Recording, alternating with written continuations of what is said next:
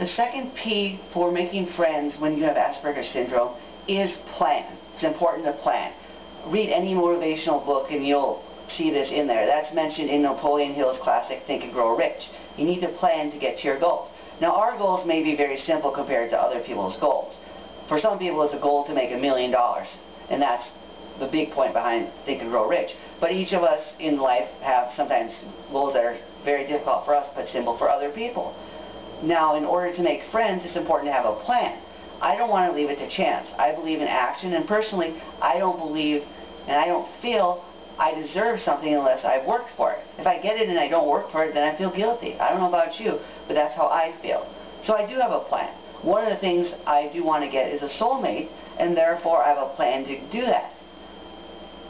Right now, for example, my plan is to try to visit as many churches, synagogues, temples, and mosques as possible in order to meet my soulmate.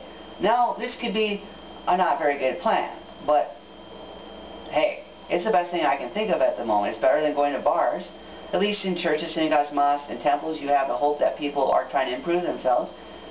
And improving oneself is one big characteristic I want in a soulmate. So hey, that's what I'm going with. And I've already tried to visit a lot. And like I mentioned in the previous commentary, perseverance is important. So you have to go through a lot. Jim Rohn calls this a law of averages. So my plan is to meet as many people as I can, and hopefully I can come across my soulmate.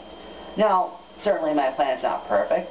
It couldn't be perfect, but it's a plan. And I encourage you to have a plan as well. And in fact, this is not the only part of meeting a soulmate for me. I have another part of the plan. That's an online thing. I don't want to leave it all to online, but hey, I'm open to that possibility too. So when you're making friends, have a plan. Don't just allow it happen to chance. You can certainly make friends by chance, but take action, take initiative. Be proactive. And that's the empowering way.